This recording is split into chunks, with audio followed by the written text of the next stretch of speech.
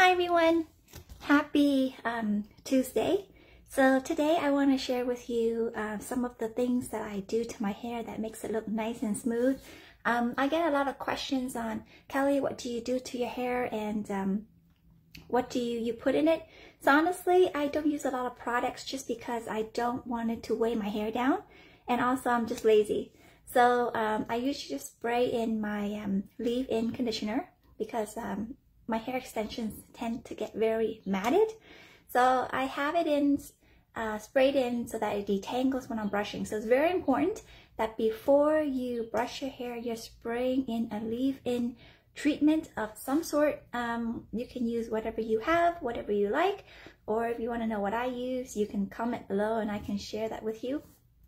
But before you brush, you need to put something in the hair so that it helps to detangle the hair, because the hair is most fragile when it's wet. So it's not when it's dry. So when it's wet, it's very fragile. So you have to be extra gentle in brushing so that you're not ripping the hair out, right? So a lot of time when we see our hair not growing, you ask like, my hair takes forever to grow. It's not because your hair don't grow, because you still see roots coming out if you're coloring your hair. But your hair doesn't get long because it's keep breaking off because you didn't take care of it. So if you want to know more on how to gently take care of your everyday hair, I can do a separate video on that. But today I'm just going to show you some of the things I do to make my hair look nice, but effortless. Like I don't spend 30-20 an hour styling my hair because I just don't have time. So the stuff that I use totally helps it to be very quick, and it looked like I just had a salon blowout done. So first of all, after my hair is dried, either naturally or with like a hair dryer, like just dry on like warm to hot heat, it's okay to use heat on your hair as long as you're protecting it with you know, leave-in conditioner or leave-in treatments or detangler or oil, Olaplex, whatever, right? So as long as you have something to treat the hair, then when you're styling with hot air or like heat, is fine. And then I just blow dry the hair dry, just so it's dry, like completely dry. And when I mean dry, it's not like half damp, because a lot of time I ask my clients like, how dry is your hair when you're styling with heat? And they say, well, it's about 80-90%.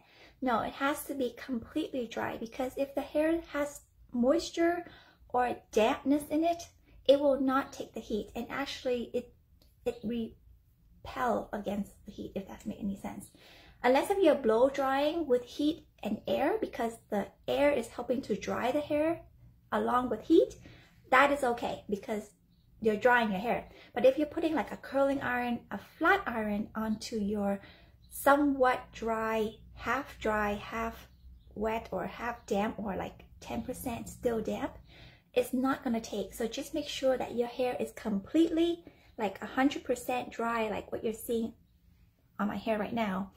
If you're using any hot rollers, curling iron, flat iron, anything that's like metal heat, okay?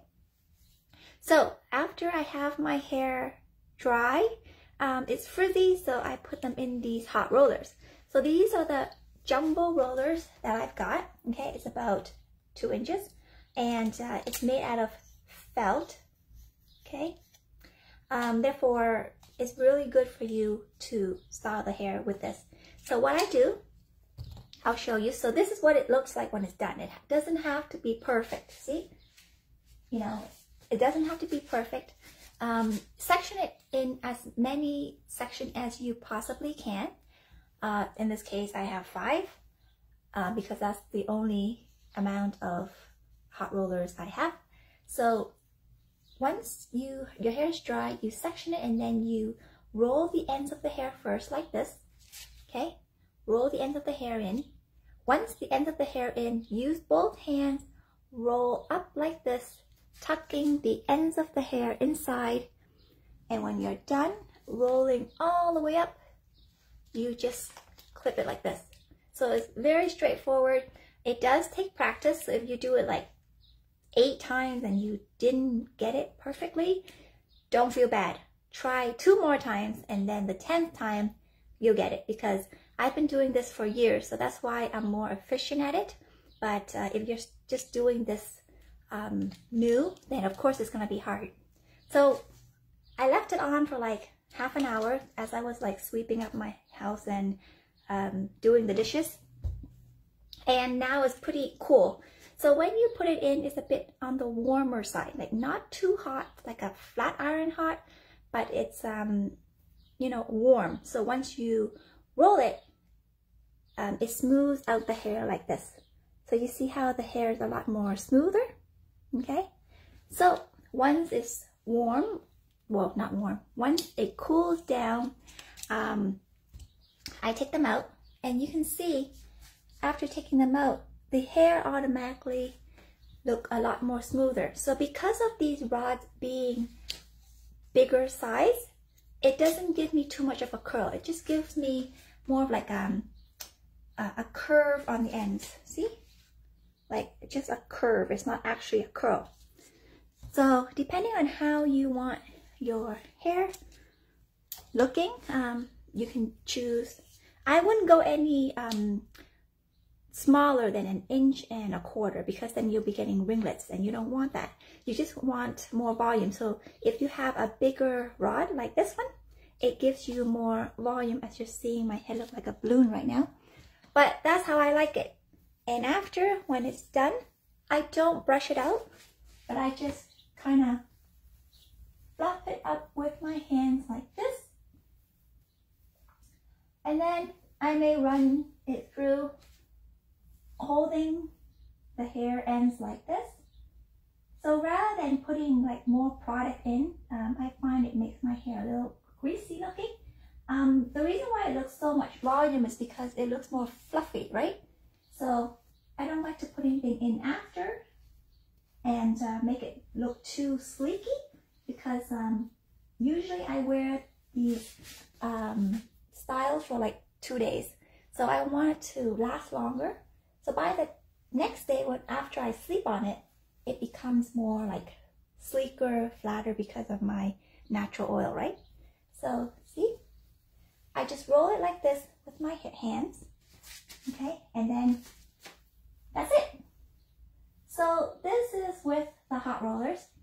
Hold on, let me get my mirror. So a girl always have to have her mirror, and after you style the hair, you can look in the mirror with the mirror, so you can see how the hair looks. See? So it looks good to me, nice and smooth. And this is just using the hot rollers, right?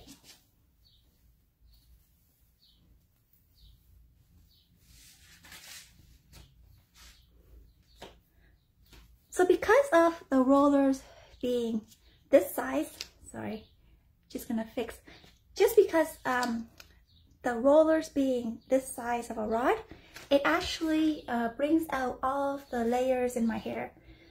If I didn't put these rollers in, my hair would be more frizzy and straight. But because I have set these rollers in my hair, all of the layers that you see, the definition, it comes out, right? So a lot of time, it's not that you don't have any style or layers in your hair. It's just that the layers have not been defined. And whether you're defining it with, sorry, I'm fixing my phone. Whether you're styling it with like hot rollers or curling iron or a round brush with a blow dry, that is what giving you that definition on the ends of the hair. But blow drying with a round brush takes forever, especially on my length of hair. Curling iron, too much heat, because every day curling your hair with like a metal rod does take a big toll. Flat iron is the worst. Anything else is pretty much all like metal heat. But with the hot rollers, like I mentioned, they are made with felt like this. So there's no metal contact to your hair, which makes your hair very, not like, it's not as damaging as using curling iron and flat iron. So that is my hair after styling it with hot rollers. Okay. And by the way, this is my hair extensions. My hair is never this long. It's actually very short. A lot of breakage because this summer I got bored and I was getting so dark. So I did highlights on my hair and lots of breakage. Like here, these are not actually layers. They're just like broken pieces of highlighting. So because I like to be lighter, I like to be blonder. Once you're a blonde, I guess you're forever a blonde, I guess. I can't picture myself going back black. I just look hideous and old and gloomy, right? So therefore, I like to stay light. And even though in the camera right now, it doesn't look like I'm light, but I'm actually like a level 9-ish, 10. Because the tone that I'm using is more of like a ash or like a silvery tone. That's why it's not reflecting the light as much as a pale yellow blonde. So you don't see that bright yellow, like, for example, this is like a wig, right? I'm not this blonde, but very close, right? I would say 2 levels down. So compared to what I am and compare what this is, because this is yellow, you see it more brighter. It stands out more. But because my color, even though my base color is similar to this level of lightness, but because I'm using more of a cool tone, like a lilac, silvery tone that you see here, it looks darker. But if you see both color or both hair, one, because it's yellow, that's why it looks brighter, and one is more on a lilac silvery side, that's why it looks more darker. But technically it's not darker, it's just a different tone. So in order to get this bright of a color, I have to highlight, or I don't want to use bleach because it's not, you're bleaching your clothes, it's actually enlightening my hair. But the common term for the public is bleaching your hair, right? So I have to enlighten it to this similar pale yellow for me to tone the color lilac silvery, you see? So along, if I put that aside, it's very light. And I'm a natural level 2, which is like a dark brown. That's why every time I highlight my hair, it's so much breakage, even though I use Olaplex. But because I'm so dark, it takes a big toll on my hair. So that's why my hair can never grow long, which is thankful for hair extensions. So if you're looking at my hair right now, it looks nice and full. It is because of hair extensions. I wasn't born with it. So just to let you know that those of you who like to go for those funky color, not funky color, but these trendy color nowadays, like, you know, blush rose, silver, titanium, like silver, like gray looking, platinum kind of look, you're gonna have to bleach your hair or enlighten your hair to this level, pretty much. Regardless if you're like a medium brown, a dark brown, a black color, or like a dark blonde, whatever level of color you are, if you want to be more of like these trendy color that you see all over Instagram, your hair has to be lightened, very light. And some people, so the darker natural level you are, the more times you have to enlighten or bleach your hair. So I have to bleach my hair like 2-3 times to get this. And sometimes it's not even in one visit. It has to be multiple visits because your hair can only handle so much in one day. So those who are lighter, like a level, you know, dark blonde, like a level 8, 9, then it'll probably only take them like one visit to the salon or one time bleaching to get to here. But for me, or anyone who is more darker hair, it takes a long time, and depend on the density of the hair, the texture of the hair, if the hair is coarse or medium or fine. So just know that when you want to go these trendy colors, there's no way any color can get you to that. It always have to be bleach, enlighten, or multiple time of bleach and enlighten, and then tone afterward. So after when the hairstylist lighten your hair, it'll be either like a light yellow or a pale yellow or an orangey yellow. They either have to bleach you again or they're gonna tone you, right? So it's a multiple steps. And usually when I'm bringing my client from a dark brown to like my color, it's usually at least 3 visits of highlighting and toning. So it is a process, and honestly, it's no less than 5 to 6 hours. Like the most I have spent time with one client is 8 hours. She was in the salon for 8 hours getting her hair done. So these colors are great, but again, they take time. So patience is the key, okay? There are things that you cannot rush, and coloring is one of them. So it's beautiful to have nice, great hair, but just keep in mind that it takes time. So just to show you that I had to highlight my hair to close to this light blonde to get this color, okay?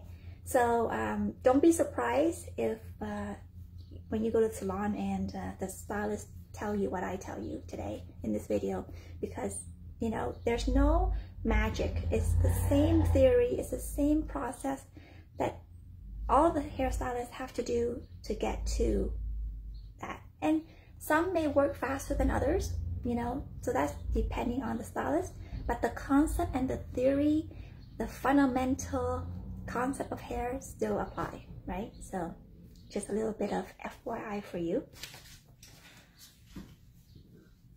So so that was me sharing you how to style with these hot rollers. Now another tool that I have, which is really efficient, and I think that whether you have hair as long as mine or you have hair that's shorter and you don't have these hot rollers, another great alternative is a round brush built-in blow dryer. So if you style your hair with a brush in one hand and the blow dryer in the other hand, it's a lot of work. And regardless if you have long hair or short hair, not everyone is a hairstylist, and I understand that. So you're struggling to get yourself coordinated. But if you get yourself a built-in one brush with a blow dryer, it makes your life so much easier. So this is what I do on the second day. So on the first day, I will put my hair in hot rollers like this. The second day, if my top get greasy, I'm just gonna section my bottom half into a ponytail or a bun, and then I just wash the top part of my hair. And after I wash it, either I blow dry and then put in hot rollers, or I can towel dry my hair really dry, let it dry like 70–80%, and then I can use this. So this you can actually use on towel dry hair. So hair that's like 70–80% dry. Because it has a blow dryer in it, and it blows out air and it has heat, you can use that. So I'm just gonna turn it on. If you're not good with noises, just turn down your volume. But I'm gonna turn it on so you can hear what it sounds like. So literally in here is a blow dryer, right? A mini blow dryer that's attached to this brush. So when you style it, you just have to use one hand. Well, yeah, you're holding one hand instead of holding a heavy blow dryer in one hand and the brush in the other hand, like the old style way. So I'm just gonna turn on. It has 2 settings, so either it's on low or on high. And when you turn it on, low. And if you go up, another one is high.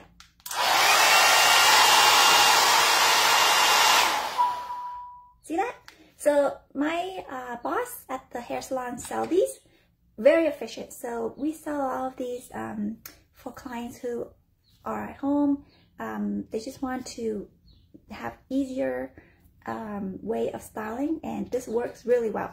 So for example, my hair is dry right now, but let's say if you want to have more volume, you can hold this closer to the roots, okay? Blow dry it for about, 2-3 seconds, and then bring it out, smooth it out like this. And if you want to have a bit of a curl at the bottom, you can just turn. See how I'm slowly turning the brush like this? And if you hold it like this for about, I say 20 seconds, and you take it out, it gives you also a nice curl. So if you have the flat iron to style your hair, you can use that. But I find the flat iron doesn't really give you much volume because it's flat. But if you use a hot airbrush, this is called a hot airbrush, it's a lot easier and it gives you a lot more volume. So these are the two hair styling tools that are my favorite. I use both of them, right? And I find them so much efficient, so much easier than Hi Jessica, how are you? It's been forever. I hope you're doing well. Thank you so much for tuning in to my live stream today. So yes, so if you can get access to a hot airbrush, this is very good for those who have like medium hair to short hair, like very efficient. Maybe a lot slower for those who have hair like mine. That's why I don't use this all over my hair when my hair is damp, right? I use it in certain areas or the top, or this is a great traveling. So if you're traveling, vacationing, and you're in the hotel and you don't have a lot of stuff, bring this, right? Very easy. It blow dries and it styles in one. Make your life a lot easier so you don't have to carry like 5 different things. So that's that. Make sure that when you're using this, your hair is not completely soaked, because if your hair is completely wet, it definitely takes longer. But if you just let it air dry, hey, yep, I'm doing well. I'm still alive. Yes, I'm doing very well. I've been lacking so much on my YouTube channel with all the hair videos, but I'm getting back to it. So thank you so much for being such a loyal subscriber, a loyal friend for so long, so many years, Jessica. So if you're ever in Toronto, make sure you give me a ring so that we can have some coffee and meet up, okay? So right now I'm just busy organizing our Taste of Vietnam festival that we have in August. But after that, I will start doing a lot of hair tutorials or video tutorials. So thank you so much for being a loyal subscriber, a loyal friend for all these years. So I much appreciate that. And I hope you're doing well as well. Okay, so this is great if you have short hair, medium hair. It works well on like wavy hair. Not so much ringlets, like really tight curls may not work so well. But if you have average normal hair, half wavy, a little bit straight, it works really well. Okay, so I'm just gonna turn this on. I use your layering tutorial to layer my sister hair. Oh, thank you. I hope it helps. I know my videos are very long, so you can just forward to whatever part you like, but I rather have enough information for like basic, no experience viewers than to do such a quick video and a lot of you don't know the process, right? So I hope that these step-by-step, very slow and long video give you enough information to help you cut your own hair and your sister hair. So I'm glad she likes it.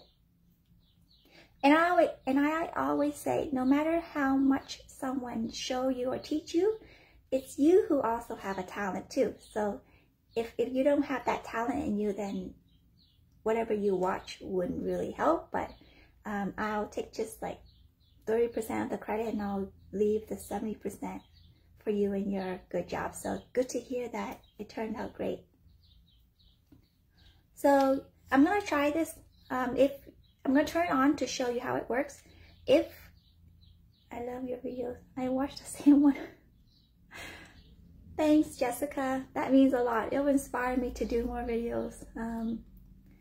Again, all of my videos, besides sharing my knowledge with you, I do it to raise awareness for human trafficking and child exploitation. So for you to watch it and help me get more views and more pay on YouTube, it goes straight to our charity. So I much appreciate it. So thank you very much. So if you're having your volume high, please lower it because I'm going to turn this on. So this is great if you're doing those, like if you're cutting or into those like curtain bangs, this is a great tool for you to style as well, right? So for example, I'm going to turn on and do a piece.